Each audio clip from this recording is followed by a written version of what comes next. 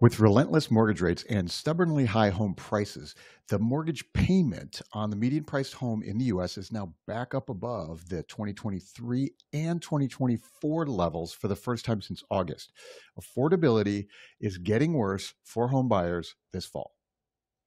This does not bode well for home sales in the new year's. It does not bode well for the prospects of consumers, investors, or the industry in general in 2025.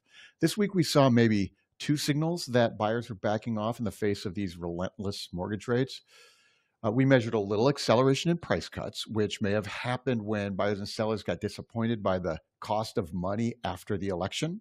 Also, inventory declined for the week, but less than expected. Inventory has been compressing versus last year, but it expanded this week. Last year, we were near the top of mortgage rates in this moment. This year hasn't seemed like it's topped out yet. So these two signals are worth watching, and we've got the details here. The data can change super quickly, and that's why at Altos Research, every week we track every home for sale in the country, all the pricing, all the supply and demand, all the changes in that data, and we make it available to you so that you can see the changes in the U.S. housing market immediately as they happen. I'm Mike Simonsen. I'm the founder of Altos Research, and let's take a look at the data for the last week of November 2024. There are now 719,000 single-family homes unsold on the market across the U.S. That's 0.5% fewer than last week. Inventory is moving down for the season. There are just over 27% more homes unsold on the market than last year. That percentage increased from last week. This is a bit subtle way to look at the data, but it implies that the inventory shrinking momentum we've had for a few months may have stopped. When we released the HousingWire 2025 forecast paper earlier this month, we discussed how we assume continued inventory growth in 2025, but at a slower pace of appreciation than we saw this year.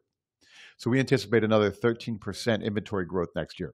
But we also assume that mortgage rates will moderate a little bit. And as of right now, mortgage rates are climbing. So as rates climb, inventory climbs. And so it's going to be a fascinating year. So in this chart, we have each year's inventory trend in a line. See how the dark line separated from 2023 all year. 719,000 single-family homes are unsold on the market right now. In the pre-pandemic years, it'd be normal to have 900,000 or 1 million homes unsold on the market at the end of November. So we're not at the old normal levels of inventory, those gray lines at the top of the chart, but in 2025, we're getting closer. So if affordability continues to worsen, that will accelerate the inventory buildup. The 2025 lines will trend higher and even closer to the old normal levels. There were 53,000 new listings unsold this week. That's 9% more unsold new listings than the same week a year ago.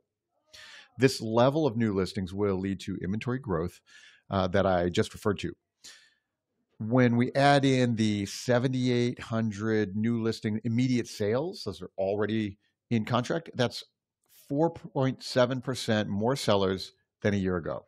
So in this chart, 5% more sellers than a year ago is right in the range we want to see. The red line is right at the level of the pre-pandemic sellers. And when I say want to see, I mean that I think it's healthy for the housing market to have slightly more sellers than we've had in recent years. Slightly more sellers means inventory grows a bit. That helps buyers have more selection. It keeps a lid on home price appreciation. This grows especially important as home prices have stayed elevated in 2024. So more supply helps curb that affordability crisis. So this is a holiday week, so we'll have a big dip in the new listings in the coming week, of course, and then very few through the end of the year. We'll be watching this trend line after January to see how many sellers are willing to test the waters. The takeaway with the new listings data is the hopefully level. If the market is going to grow in 2025, this data will need to stay 5 to 10% more sellers each week than we've had in recent years. That's the level it's at now, and we hopefully will see it after the new year. There were 56,000 new contracts pending last week, which is a pretty good clip for mid-November. That was 6% more new contracts started than a week ago. It's also 6% more than a year ago. So we've been averaging about 56,000 new contracts each week for single family homes. We're looking here at the average pace of home sales. So this chart shows each a line for each of the last 3 years. And each week, homes take offers and go into the contract pending stage.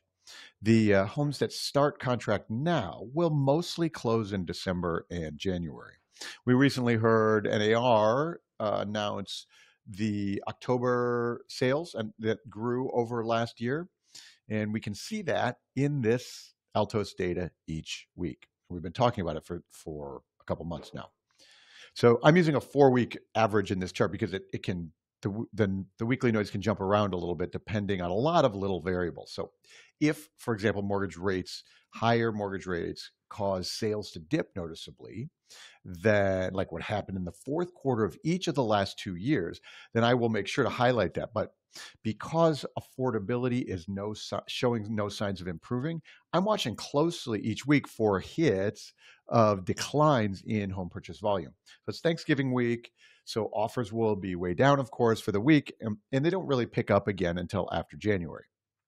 The takeaway on home sales is that we are counting slightly more home sales transactions than last year, finally. I expect that growth to continue into the new year, but it's not a lot of growth. We're forecasting 4.2 million home sales in 2025, up from 4 million this year. And we'll see that trend in this chart each week. If the trend falls, we'll have to revise our forecast lower, so stay tuned for that. So in spite of the affordability crisis, we measured a little uptick in the price point for home purchases this week. The median price of the newly pending home sales was $385,000, which is a 1.3% increase from a week ago and is averaging 5% more than last year. Even in this world of 7% mortgage rates, with the highest mortgage payments ever, home prices nationally have not dipped. As has been true for a few months now, home prices are holding up better than I expected, with demand so weak earlier in the year. So we're measuring here. What we're measuring here are the sales prices before the sale happens. This is the price point that people are buying. Asking prices are also up over last year. The median price of all the homes on the market this week is $429,900, which is 1% above last year.